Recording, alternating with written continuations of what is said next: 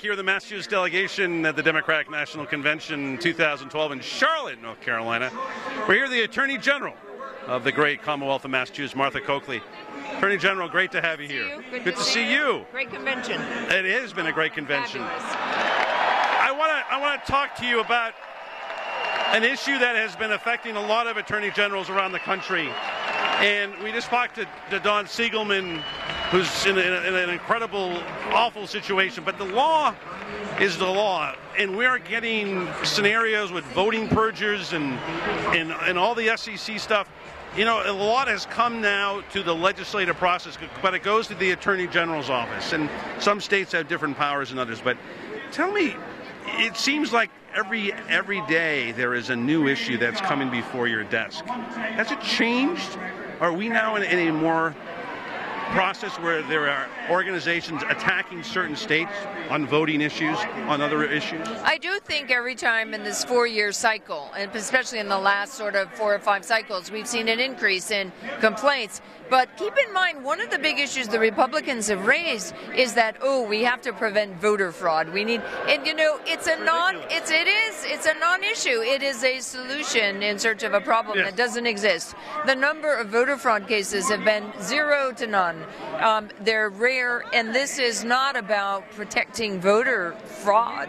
It is making sure, I think, that they keep people away from the rolls that they don't want voting. And so Democrats are about protecting the right to vote. Look, we don't care who people vote for, right? That's what this country is about. We're talking a little bit about voter purging and this idea that this voter fraud, which is ridiculous and been proven in a lot of different cases.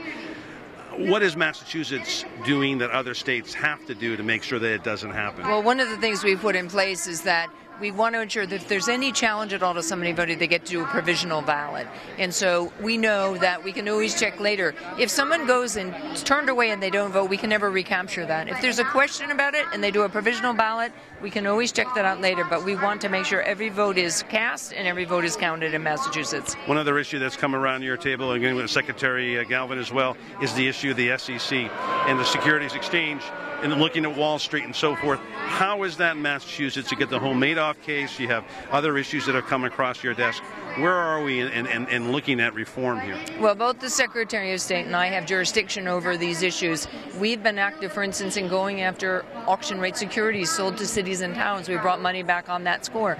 We've gone after banks for predatory lending and for the securitization of it. And frankly, we've brought lots of lawsuits here that have helped in some way lead to a national settlement to get money back to prevent unnecessary foreclosures. We're going to continue that work because we still have foreclosures going on. We want to make sure people stay in their homes. Advice, I know it was a tough race for you a couple of years ago, but do you have Scott Brunner running again against another woman, Elizabeth Warren? She's got a big speech tonight. Your thoughts? She's going to do a great job tonight. She's working really hard. It's going to be a close race, but she's working on the issues that I believe in, and I think most people in Massachusetts want to see: protecting the middle class, making sure that financial issues are dealt with in Washington. She's a real champion for the middle class, and I think she'll hit a home run tonight, and she'll get elected in November. Michelle Obama last night proved women can be as tough and congenial as anyone before. Does this sort of continue the idea, having Massachusetts progressive, showing in the country that a woman in Massachusetts can win statewide? Absolutely. Look, it's women can be tough and they can be smart. They should be at the table. They will be at the table, and we're going to see a victory for Elizabeth Warren, and we're going to continue to see women at the table in politics. Thank you so much. Thank you for your service. Great seeing you.